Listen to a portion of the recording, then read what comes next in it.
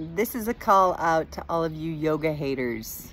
Those of you who think, oh, I really don't like yoga. Don't make me do yoga. Yoga is not my thing. I absolutely hate it.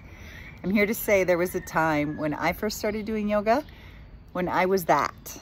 I was a yoga hater. I did not like it because almost everything hurt.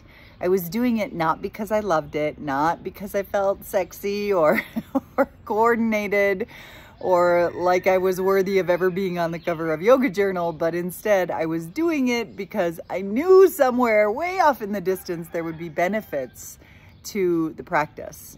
And now, some 30 years later, I'm here to attest it's the truth. I am so grateful that I have been an avid practitioner for all these years.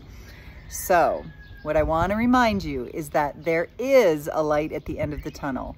And the reality is, the longer that we go without focusing on our own health, our own vitality, our own strength, endurance, flexibility, agility, fitness in general, the harder it is to recover.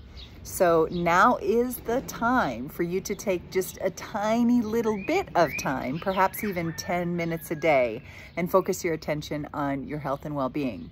So if you are so called, there is a 10-minute yoga practice that is all yours, and all you have to do is click on the link and it will take you there and you can find the practice.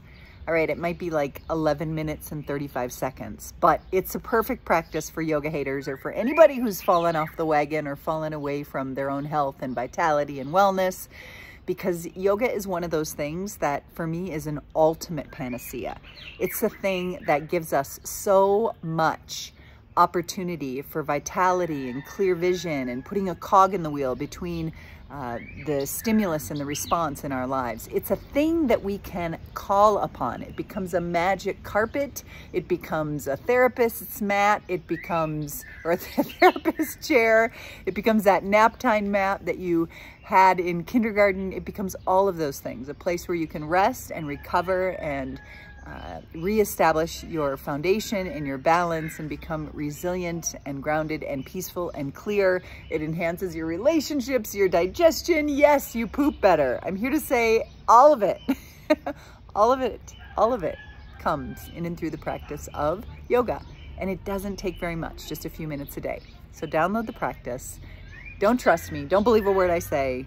Try it on for yourself. And I'm here to say, I have a hunch you're gonna feel like I do. Big love to you. Ciao for now.